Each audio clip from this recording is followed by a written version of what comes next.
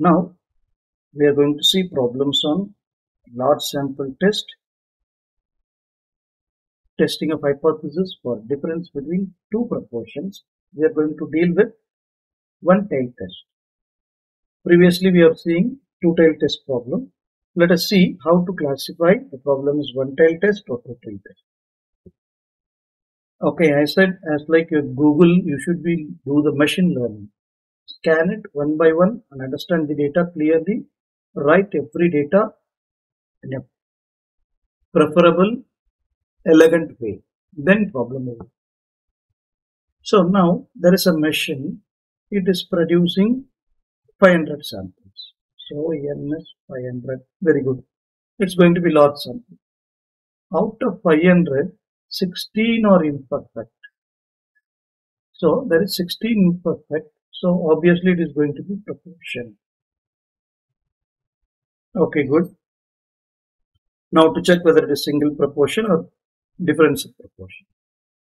So what they are saying, so 16 is imperfect. So they are dealing with defective data. Okay, good. After the machine is overhauled, okay, now they are overhauling the machine or they are repairing the machine. So why they are repairing the machine? To improve the performance of the machine, obviously. So here people will speak in two perspectives. So once you are repairing or overhauling the machine, two things can happen. What is it? Performance may be increased or defect may be decreased. So either I can see there is an increase in performance or decrease in defect. So if you are going to deal with performance, for example, if they are asking about performance, I say H0 and H1 have the same performance before and P1 and P2 have the same performance. That is my H0. When you go for H1, so I'm dealing with performance guys. So I have to say the performance P2, like after repairing, is better than before. But people, when they speak about defect, we can say P1 and P2 are working same as usual H0. But H1 will say the defect before you overhaul is more than the defect after you overhaul. So this is dealing with defects. So you have to choose according to your problem. Let us see what the problem is given. Now we have to choose either this or this. Let us see guys. So N1 stands for 500 samples. Proportion is 16 out of 500 is wrong. After overhauling or after repairing, what would happen? Now N2, P2 we have to deal. After repairing, I am getting 3 imperfect articles out of 100. So N2 is 100, P2 is 3 by 100. So now you see my P1 and P2 are speaking of what? Defects. They are not speaking about improvements. So when you say defect, obviously you say H0 is P1 equal to P2. Just now I was explaining you when I say defect, P1 defect should be more than P2 because you have overhauled. That's what they're asking. Test at 5% level, the machine has improved its performance.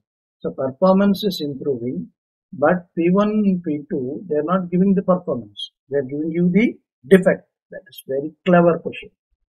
So you have to take performance in the sense defect. Here P1 is the proportion of defect before overhauling. P2 is the proportion of defect after overhauling. So P2 defect should be less than P1. So that's what N1 N2, P1, P2 we have calculated. Now my H0 is P1 equal to P2. H1 is P1 greater than P2 reason defect in P1 is more than the defect in P2, defect proportion. We are not dealing with performance. Even though the question is asked for performance, but the data is given for defect, so I have to write like this. So alpha is 5%. So once alpha is 5%, Z alpha is what? 1. Very wrong. You should not write 1.96, right? Why? Because it is one-tail test. So you should be careful. So for one-tail test, Z alpha is 1.645. So now we know P1, P2, N1, N2. Capital P I don't know. I said the formula already. Use this formula, substitute the value. Problem is nothing else. The important thing is we have to fix whether it is one tail or two tail by reading the question again and again and carefully. That's it. So after this fully computation, find capital P, find capital Q, substitute the values in Z, and always take mod Z value is going to be 0.1037. My Z alpha value is going to be 1.645. So it is obvious my calculated value is lesser. I am in safer side. H0 accepted. Done, guys.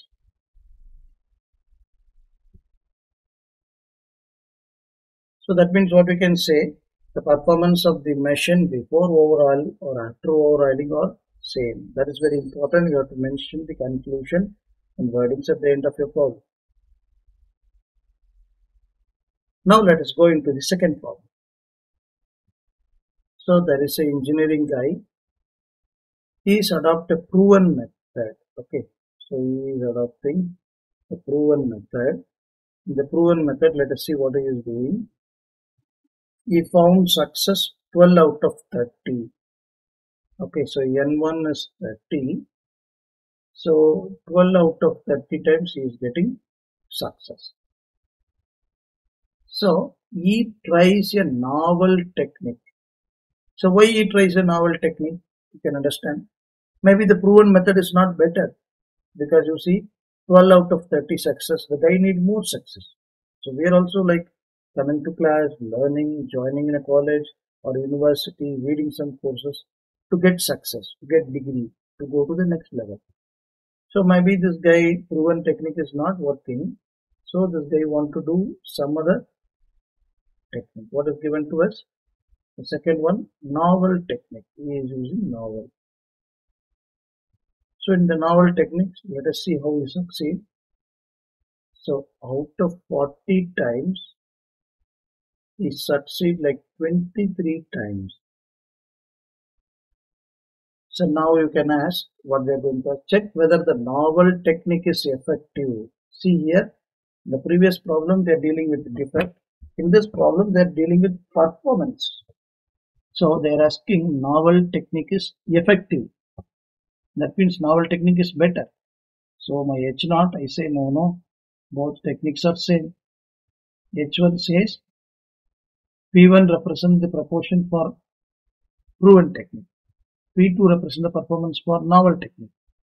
So we have to check the novel technique is effective or not. Effective in the sense novel technique is better than proven technique.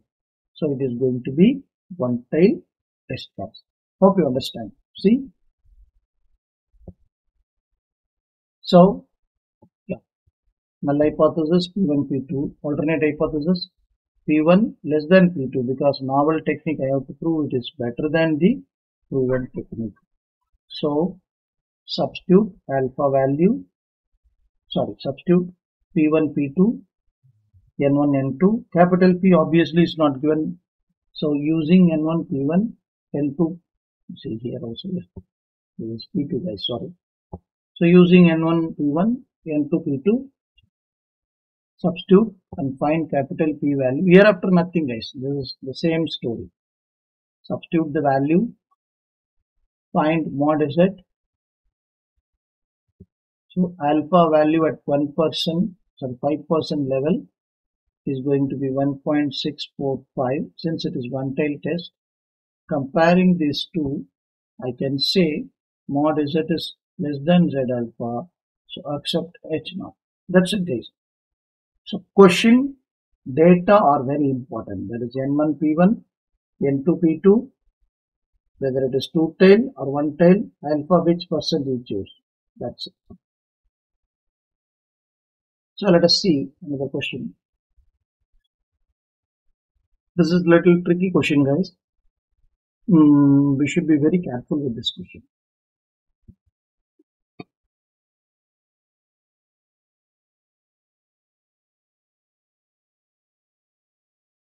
Okay, in town A, 956 birth, which 52.5% was male. Okay, so N1 is going to be 956. Proportion of male children is 52.5%, that is 0.525. While in town A and B are combined, they are combining town A and B. So my N1 plus N2 is going to be 1406. So you should be very careful. Here they are dealing with what? N1 and N2 together. The proportion total of 1406 births. Okay. So let us see 1406 and then 956 is for N1. So my N2 is going to be 450. So N2 is 450, N1 is 956. And P1 is given 0.525. Now we are going to find P2 and capital P. Problem is over.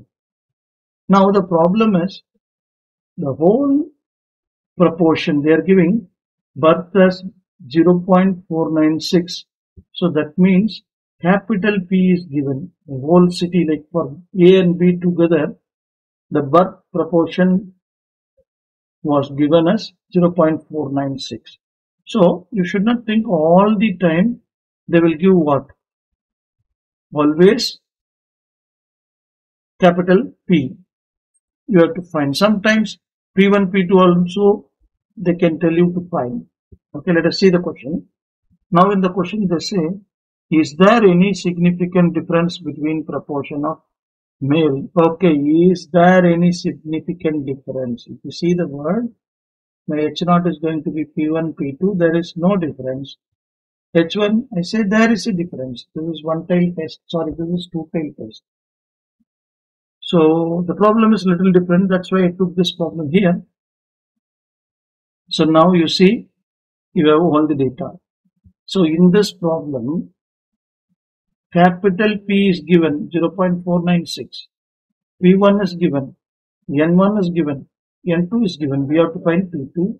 So just keep P2 from the equation.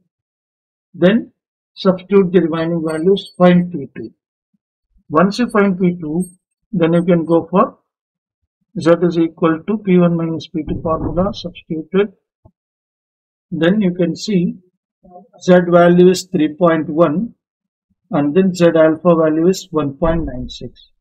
So I can say mod Z is greater than Z alpha value.